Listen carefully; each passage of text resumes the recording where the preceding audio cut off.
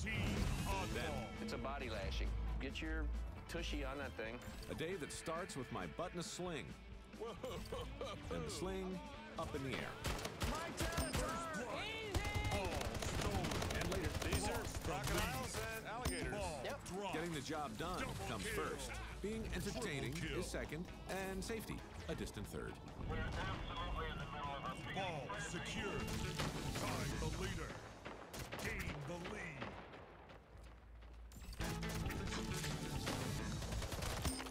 You can't really talk about safety without talking about risk. And the thing about risk is it's everywhere, not just underground in confined spaces or on a factory floor. Risk is up in the air, it's in the water, it's in your bathroom, it's in your kitchen, it's in your car, it's in lightning, it's in gravity. Risk is basically Mother Nature's middle name. You ever tried telling Mother Nature that safety is more important than her? Yeah, good luck with that. I was in Louisiana helping install a giant billboard made of metal during a lightning storm. Risky? It was like getting in Mother Nature's face and sticking out your tongue.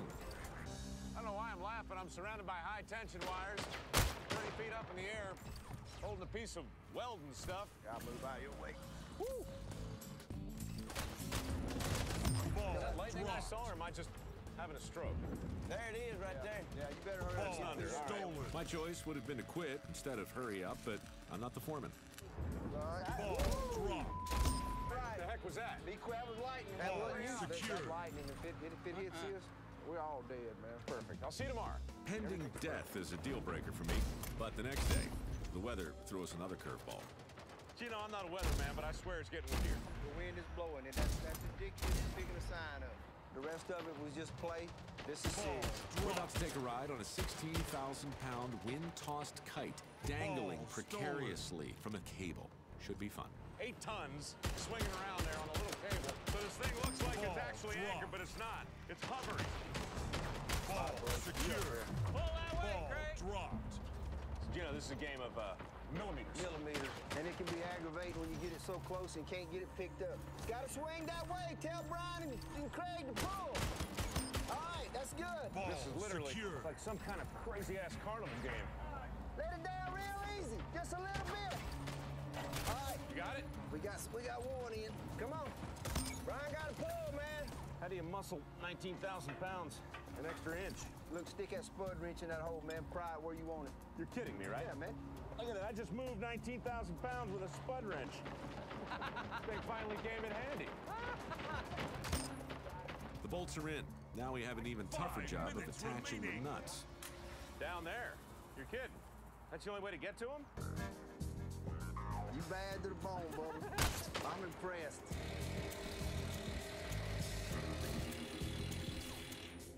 I'm impressed. You're impressed. Baby, there ain't a lot of people that'll do that. It's crazy. Did you hear that? Gino just said his job was crazy, even though he's wearing his harness and his steel-toed boots and adhering to all the proper safety gear. So here's the question. If your job is crazy by definition and you do it anyway, how can safety possibly be first? For Gino, it isn't. For Gino, getting the job done comes first. He'd have been very comfortable 100 years ago aboard the Star of India, sailing around Cape Horn, back when safety first and good luck pretty much meant the same thing. Preserving old ships takes old-fashioned methods, like tar for the rigging, and a tiny trapeze for the guy doing the tarring. So you just sit. Am I tied into this somehow? It's a body lashing. Get your tushy on that thing. Doesn't seem like much here, Mike, but it's going to seem like even less while you're up there. Well, I mean, honestly, this looks just weather-worn and It's traditional. boogerish and, you know. It's traditional. We've loved it a lot. Heave away, haul around. Watch your bucket out. It's high. Game Very over. high.